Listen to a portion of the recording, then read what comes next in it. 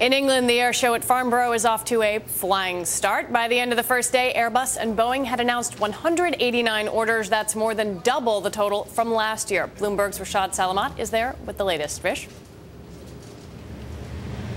Yeah, absolutely. On the civil side, we're seeing some great orders coming through for Airbus and Boeing. Lots of business being done. Middle Eastern carriers are pretty dominant. But it does come at a time when we've seen Washington cut back on defense. And as a result of that, we've got more and more companies looking abroad now, or looking internationally, actually, for work, for contracts, and for the bottom line as well. And joining me now is one such company, is Raytheon International's Chief Executive, Tom Culligan. Tom, thanks for joining us. Thank you so much. Great to see you again. Thank you. Good to see you. It's all about looking elsewhere now, isn't it? Absolutely, absolutely. Raytheon is very fortunate in that we already are one of the largest international sales companies of the U.S. aerospace and defense industry. So we really have great opportunity, and we plan to continue to grow that in the next several years. Yeah, I mean, I was talking to Northrop Grumman's boss just yesterday, and he was saying that anybody who's looking for top-line growth out of the U.S. has got to be kidding.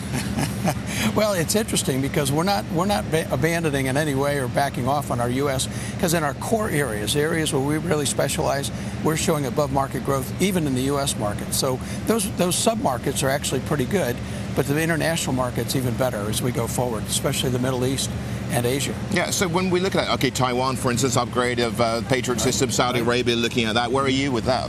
Well, we continue. We've got sort of a rebirth of the Patriot program, upgrading all the systems, and because there is a greater threat, missile threat around the world, and the Patriot system is, we've worked very hard, invested a lot of our own money in it over the last several years so that we can upgrade the radars, upgrade the software, and upgrade the missile systems to meet the threat of tomorrow. Yeah, what do you look at particularly? What's new out there for you, which you're trying to sell here?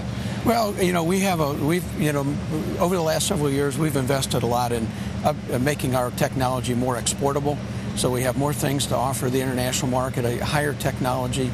We can take that and put it into assets that they already have and upgrade those systems to almost modern generation capability.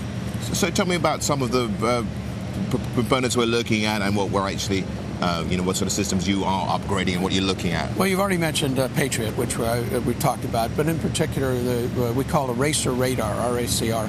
It is taking the electronically scanned radar, a whole new concept, much better acuity, and taking that in the exportable market.